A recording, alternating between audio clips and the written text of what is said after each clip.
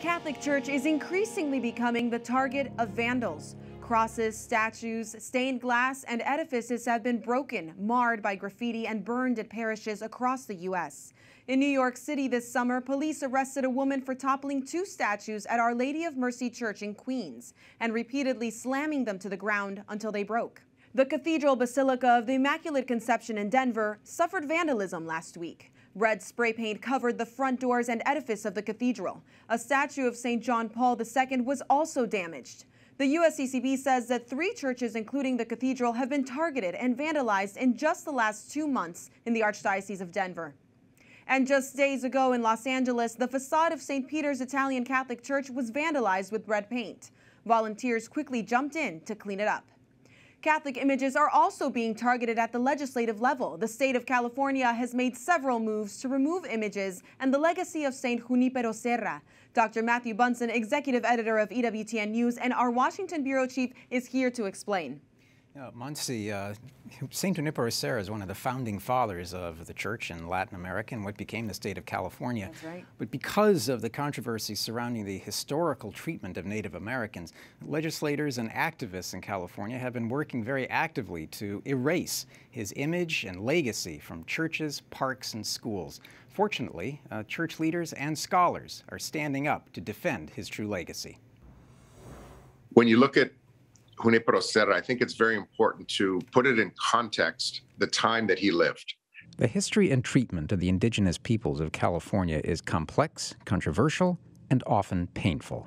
Serra was a part of the colonial efforts of Spain coming out here to the Americas. He was front and center in that.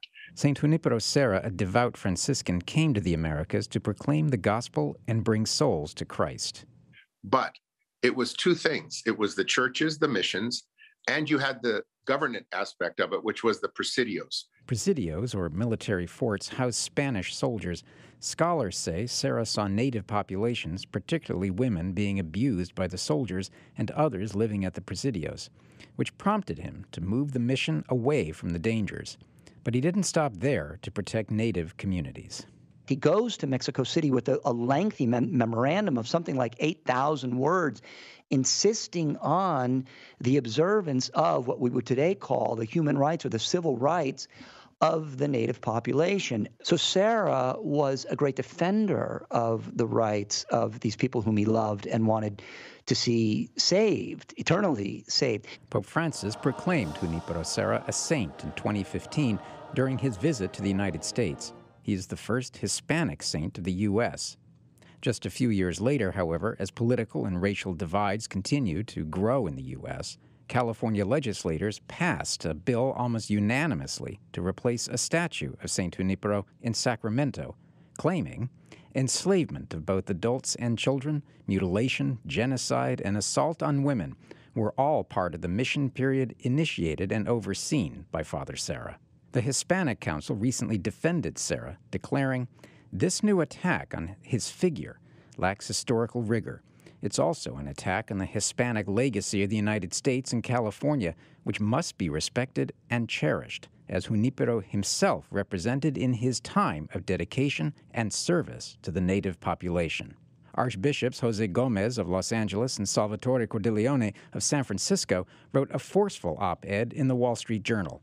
They said that while there is much to criticize from this period, no serious historian has ever made such outrageous claims about Serra or the mission system, the network of 21 communities that Franciscans established along the California coast to evangelize native people. We understand the bitter history of native exploitation, but history can be complicated and facts matter. St. Junipero Serra's mission work was not easy.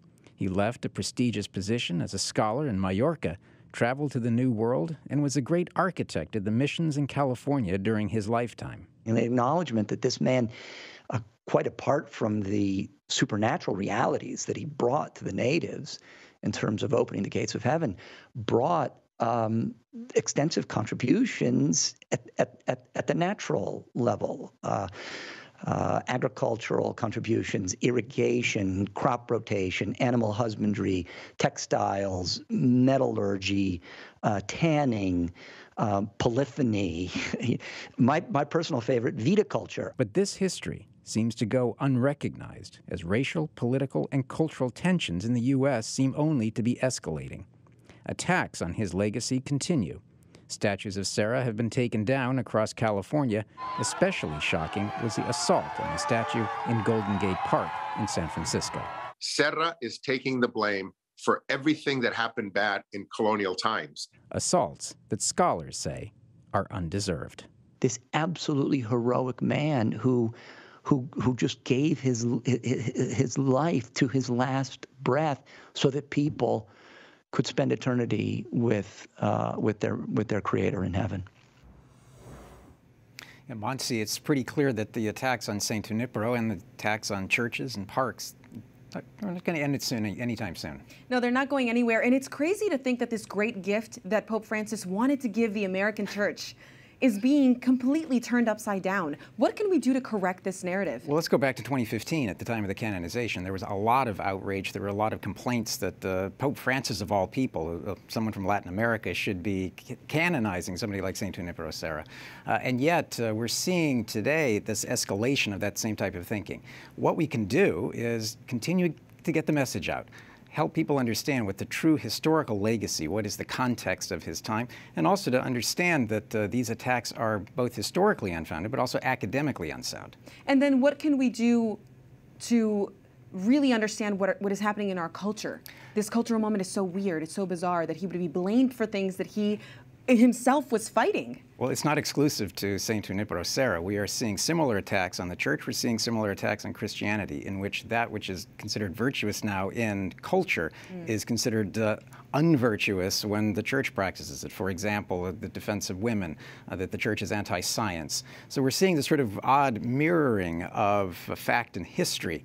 The way we can continue to combat that is to encourage our bishops to speak out, but also for Catholics to be speaking out, lay Catholics, scholars, academics, people in media, helping to get that message out about what is the true legacy of not just of Junipero Serra, but of the church in the United States and around the world. Exactly, the legacy of the church. Well, we're going to do our part. Thank you so much, Matthew. Good to be with you.